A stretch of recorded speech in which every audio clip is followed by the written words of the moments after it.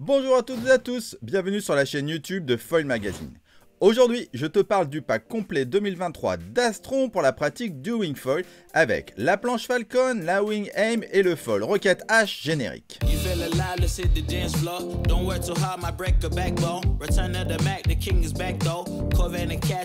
Avant toute chose, je t'invite à t'abonner à la chaîne pour être mis au courant des dernières vidéos, mais aussi à mettre un pouce vers le haut et laisser des commentaires ci-dessous afin de me soutenir.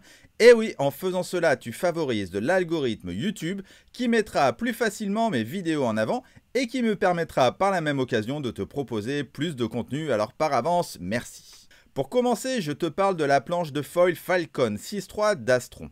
Pour qui est destinée cette board? C'est une planche rigide pour les riders débutants ou les écoles. Quelles sont ses caractéristiques?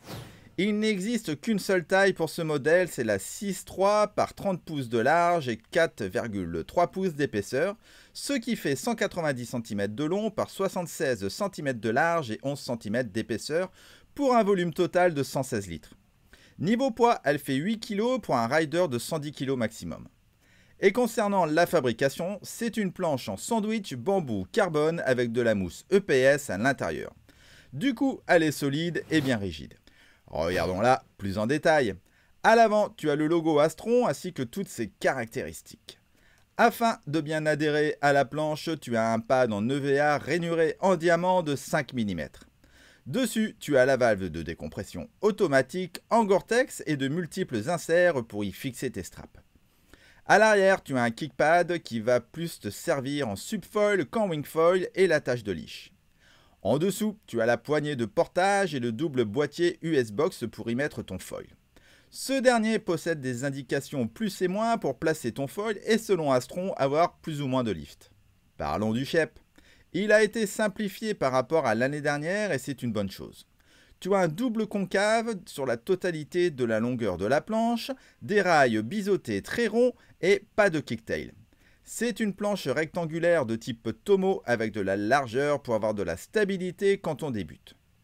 Tu as également un gros rocker à l'avant et à l'arrière qui te donne cet aspect banané de la board. À l'arrière justement, le shape est intéressant, on voit bien la forme pour l'écoulement de l'eau. Voici mon test et mon avis.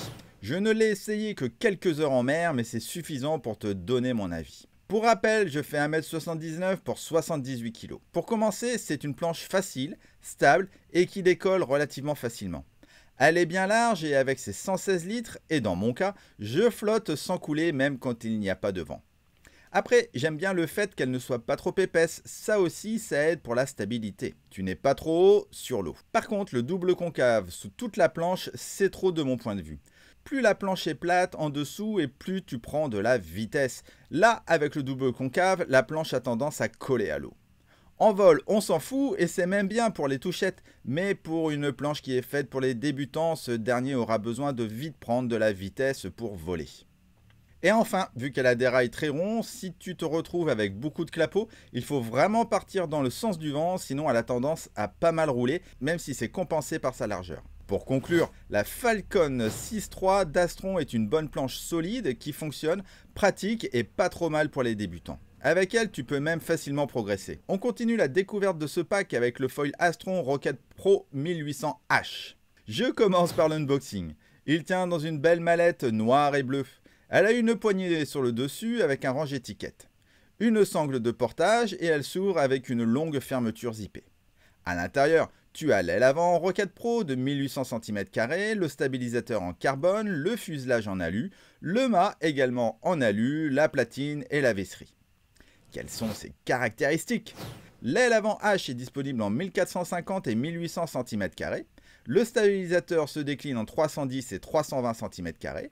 Le mât est disponible en 60, 70, 80, 90 cm et le fuselage en 60, 78 cm. Pour la fabrication, on a du carbone pré-preg et de l'alu. Le tout pèse 4,7 kg et il se vend autour des 650 €. Le montage est tout ce qu'il y a de plus basique et standard. Tu commences par visser le gros stabilisateur sur le fuselage. Comme tu peux le voir, il est gros et large, il est fait pour faciliter l'envol une fois sur l'eau. Par contre, tu as beaucoup de matière à l'arrière et inutile de mon point de vue sur ce fuselage. Sinon, le stabilisateur a un renfort au niveau des inserts et c'est pas mal pour rigidifier le tout. Enfin, il possède aussi des gouttières le long du fuselage et des ailettes sur les côtés. Ensuite, tu visses la platine et le mât à l'aide de 3 vis M6. La platine est relativement bien ajourée afin de gagner en matière et réduire son poids. Par contre, tu ne peux pas faire glisser les vis par les côtés, du coup c'est un peu plus loin à monter car tu dois en premier mettre les écrous et après les vis. Ensuite, tu mets le fuselage sur le mât également à l'aide de 3 vis. Il ne te reste plus qu'à mettre l'aile avant sur le fuselage. Sur cette dernière, tu as toutes les caractéristiques. Ici, sur la 1800H par exemple, tu as un aspect ratio de 5,6 et une longueur de 100 cm. Mon avis sur ce gros foil, comme tu t'en rends compte, c'est vraiment un foil pour débuter. On est loin du high aspect, c'est du low aspect. Il a une corde très grande et de l'épaisseur pour apporter de la portance. C'est donc un foil facile, maniable dans les petites vagues et dans les manœuvres, mais pas très rapide. Quand tu vois la forme et la taille du stabilisateur, en même temps, c'est normal. Quand on débute, on ne cherche pas forcément à aller vite, donc ça peut le faire. Son petit mât de 60 cm est tout à fait à la bonne taille pour naviguer en plan d'eau intérieur et pour les débutants. Niveau finition, franchement, c'est très propre, tout s'emboîte bien et c'est du solide. Il y a vraiment une belle évolution sur ce foil vis-à-vis de l'année dernière. En résumé, c'est un foil facile, solide, idéal pour les écoles et les débutants, mais qui a vite ses limites. Par contre, il va aussi vite vous sortir de l'eau sans vous catapulter et te permettre de voler relativement facilement. On termine ce pack avec la voile de Wing AZTRON Aim 5 m². Pour commencer, unboxing. Elle est livrée dans un petit sac gris avec une grosse poignée sur le dessus. Sur le côté, tu peux y attacher ta pompe. Et à l'arrière, tu as des sangles de portage pour le porter en mode sac à dos. Il s'ouvre à l'aide d'une grande fermeture zippée. À l'intérieur, tu as le leash, la notice et la wing qui est tenue par des sangles. Passons à sa mise en forme. Pour commencer, tu dois enlever la sangle de serrage en velcro et la déplier. Tu as deux valves sur cette wing avec en prime des indications écrites en anglais. En effet, tu as deux caissons, un pour la latte centrale et un autre pour le bord de fuite. Ce sont les mêmes valves que sur un stand-up paddle, donc mets bien le bouton poussoir en position haute. Tu dois commencer par gonfler le bord d'attaque avant la latte centrale et pour la pression, c'est 6 PSI pour les deux.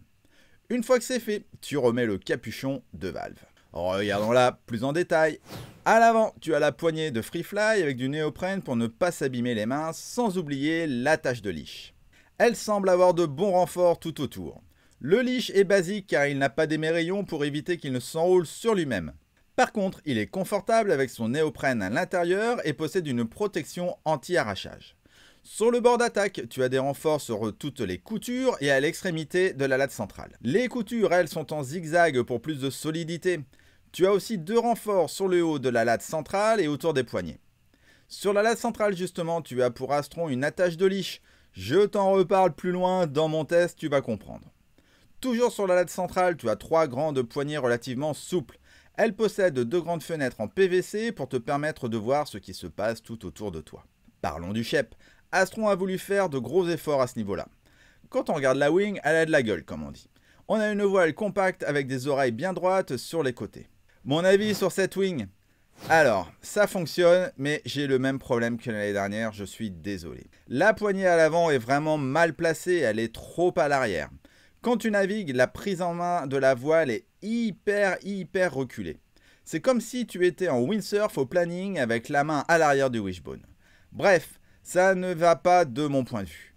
Ensuite, au niveau rigidité, c'est pareil. Comme l'année dernière, le bord d'attaque est trop fin et du coup, tu perds beaucoup en tension. Et quand tu pompes, la wing fait ce qu'on appelle la mouette et ça, c'est pas bon non plus. Enfin, je t'ai montré tout à l'heure une attache de leash sur la latte centrale.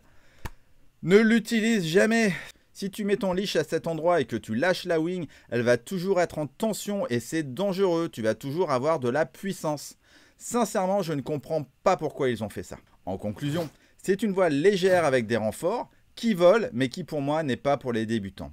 Elle est pratique avec ses fenêtres en PVC, mais elle n'est pas à la hauteur du reste du matériel. Cela pourrait être une bonne voile d'entrée de gamme, mais pour cela, il faut qu'il reste sur ce que font la majorité des wings aujourd'hui et pas vouloir réinventer la roue. Une fois de plus, j'attends mieux d'Aztron sur la prochaine version de leur wing. Si toi aussi tu as testé la voile, la planche ou le foil, n'hésite pas à en parler dans les commentaires. Voici ma conclusion générale sur ce pack et ses produits Aztron. Tu commences à me connaître maintenant et tu sais que je dis toujours ce que je pense. Donc je vais être franc et cela me fait mal au cœur de le dire, mais là on a un pack déséquilibré en termes de produits. Je m'explique. La planche est bien. Tu peux l'acheter si elle te plaît, il n'y a pas de problème. Elle est stable, elle est pratique, elle est solide et peut vite t'offrir de bonnes sensations sur l'eau. En plus, il y a toujours des promos si tu veux te faire plaisir à petit prix. Le foil est pas mal avec son shape un peu old school, mais il te satisfera aussi sûrement si tu as l'occasion de l'acheter. Pour débuter, c'est très bien, il te fera voler sans problème et même progresser. La voile par contre, ça ne va pas, il manque vraiment pas grand chose, un bord d'attaque plus gros, des poignées mieux placées. Pourtant la finition est vraiment bien, il faut qu'il fasse des efforts là-dessus. Voilà, c'est terminé pour cette vidéo. Si tu l'as trouvée intéressante, je t'invite à cliquer sur le pouce vers le haut et à partager. Tu peux aussi la retrouver sous forme d'article sur foilmagazine.com. Je te dis à très vite pour de prochaines vidéos du monde du foil et du paddle. Ciao ciao.